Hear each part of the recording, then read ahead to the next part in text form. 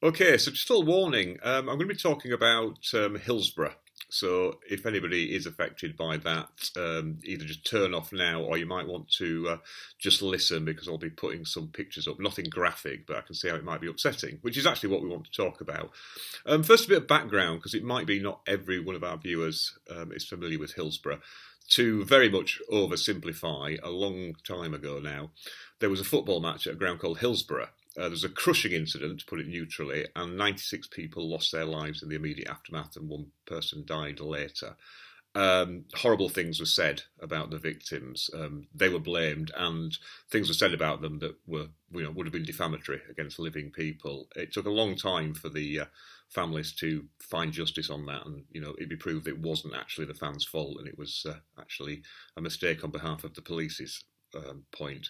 But it's been a long fight for justice, and people are obviously still very upset about that. I mean, I don't know if any of you have ever been to Liverpool. It's an amazing place, actually. I used to love going there. One of my friends did teacher training. And the thing with Liverpudlians is, a lot of the cliches, they're all true. It's a really, really friendly town where people look out for each other. So you can imagine how this still affects the community today.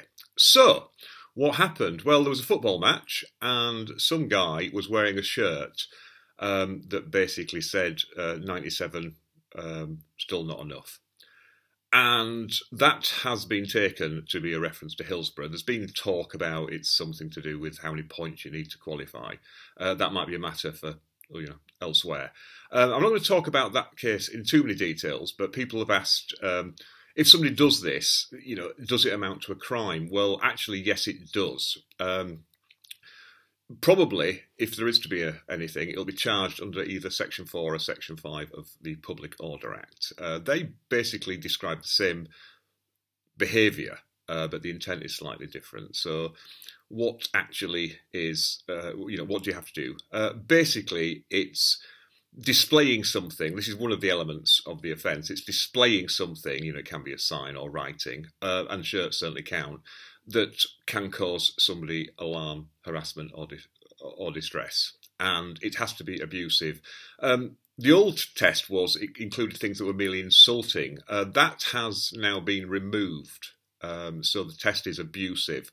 There's all this talk about, whether that covers offensive. CPS guidance says that actually a lot of things that are offensive can amount to abuse. But you also take into account the likely audience, the likelihood of offending somebody. So, words in one area, in one place, might not amount to a crime, whereas they would in another place. There's a lot of context here. It's also a defence to say that your actions were reasonable, or that you didn't expect anybody could actually see that. It's not a defence to say that you didn't realise anybody would be offended. With Section 4, you have to intend that somebody's offended. You effectively have to be targeting somebody. But with Section 5, it's more general. And it's an objective test. It's like, would a reasonable person think, actually, yes, you can see why the people who saw that in these particular circumstances were offended.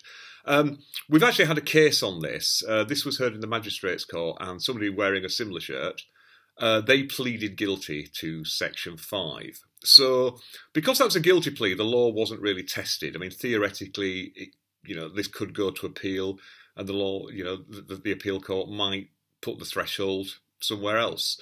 It's always difficult, though, because the law recognises that these things are all very context-specific, and appeal courts tend not to interfere with the decisions of first instance courts. They go, well, you heard everything, you're familiar with the facts, you know the local area, you're in the best place to judge.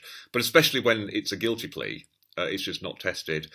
So the guy, he was fined, because the maximum penalty for Section 5 is a fine at what we call Level 3. Those levels move to adjust for sort of inflation and things. But it was fined £600 plus victim surcharge plus costs. So that's something, like I say, I'm not commenting about any particular case or implying that anybody may have committed any sorts of offences at this stage. This is more just sort of general guidance.